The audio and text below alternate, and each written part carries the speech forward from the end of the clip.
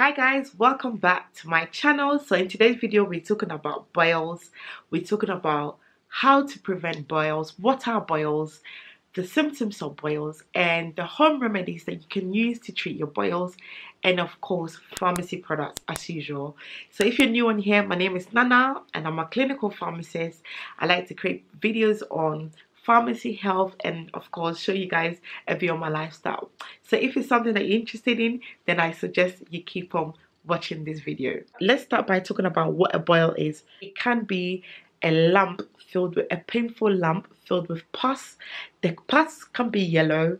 On a lighter skin or a white skin, you can see that it can be red and inflamed, and of course on a darker skin you can't see the redness, but it can still be inflamed. What causes a boil? So boils are normally caused by a type 1 bacteria known as staphylococcus. So what staphylococcus does is it tends to infect one or more of your hair follicles and travel to areas that are shaved or areas that have open wounds and cause an infection, and this infection is what causes a boil. So what causes the pus inside the boils? So this is normally a buildup of dead bacteria, dead blood cells, and of course dead skin. So where do boils normally occur?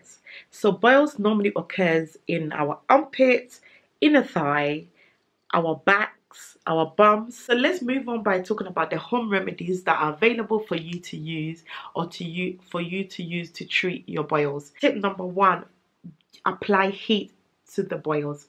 So what heat does is heat improves circulation around the infected area, bringing in more white blood cells and of course more antibodies to fight the infection. So how can you apply heat to the area? First of all, you would like to use a lukewarm water. You need a flannel.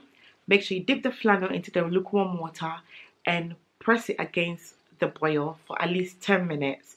This procedure can be repeated up to 4 times in the day. Another thing that you can use is of course tea tree oil. So if you have tea tree oil, this is effective treatment for boils. What tea tree oil does is it contains antiseptic and antibacterial properties. Again, this will fight off the infection. So how to use tea tree oil? Please do not use tea tree oil directly onto the skin because it can irritate the skin. Apply 5 drops of tea tree oil with 1 teaspoon of either olive oil or coconut oil. Mix it together and use a cotton swab. Use it to apply directly to the affected area at least 3 times a day. So can you do it 1 to 3 times a day? Again, this will also fight off infection. If you do not have tea tree oil or you've applied heat and it's still not working, then I suggest you can use a product called magnesium sulfate. So you can get magnesium sulfate from your local pharmacy. So what magnesium sulfate does is it draws our moisture from the area that's infected. Doing this reduces any discomfort and any pain. So how do you use the magnesium sulfate paste? So first of all, you have to make sure that you stir the paste very well. Apply it liberally at the affected area, and then of course cover it with a clean dressing. You can also get a dressing from your local pharmacy. You just have to ask your pharmacist and then they'll be able to locate a dressing for you. Important to know, if you're someone that's trying for a baby, you're pregnant or breastfeeding, then I suggest you speak to your pharmacist or your doctor before purchasing this medication.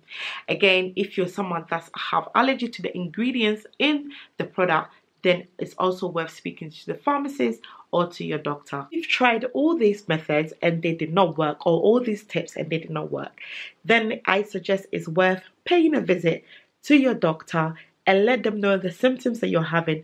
They'll be able to investigate it further. I'm going to end this video here, but before you go, make sure you subscribe to this channel, and if you found this video very useful, then give it a thumbs up.